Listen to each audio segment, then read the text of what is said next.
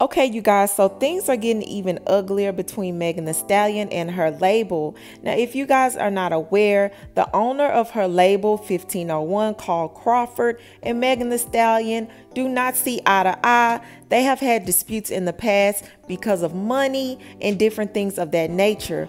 Well, in October of last year, Megan dropped something for the hotties. Now, this included 21 tracks, and Megan was under the impression that this was the last album that she had to drop in order to fulfill her contract with 1501 and be over and done.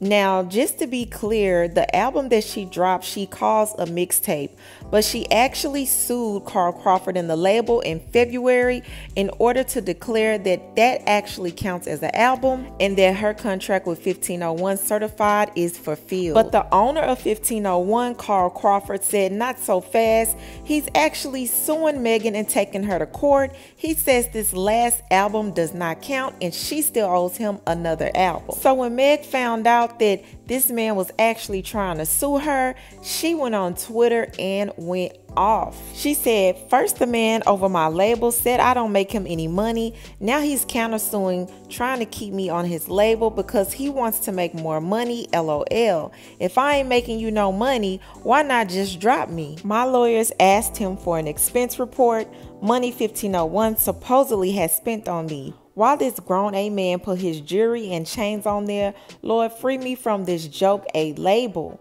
I choose not to say nothing back about court and address the issue online, but I'm getting tired of being painted the bad guy 24/7.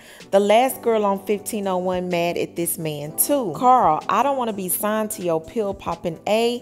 You talk about I ain't paid for a show and you sound slow. I'm the artist. I don't pay you directly. Maybe fight with the man you signed to and you might see some money, you effing powderhead. You hiding behind Jay Prince. Also, how can I owe you any of my money outside of music when your team can't even provide actual statements of what I owe? You also haven't paid me since 2019. Your team signed off on something for the hotties to count as an album. Now it's not. Jokes. Bye. I'm not speaking to nobody else on here. See y'all in court. Now, when Carl Crawford saw what Megan wrote on Twitter, this is what he had to say. Hey, y'all believe that BS all y'all want to. I don't got Twitter fingers, so I'm not about to type ish all day, but I promise everything said about me about that matter is a lie. The truth will be out soon enough. Defamation claim on the way. This all coming from a bona fide alcoholic who effed the whole industry, including her best friend in. Now, I know you guys know that he's talking about Megan allegedly sleeping with Tory, who was allegedly with her best friend Kelsey. So as y'all can see, things are getting really ugly between these two. They are going below the belt with the shade that they are throwing at each other.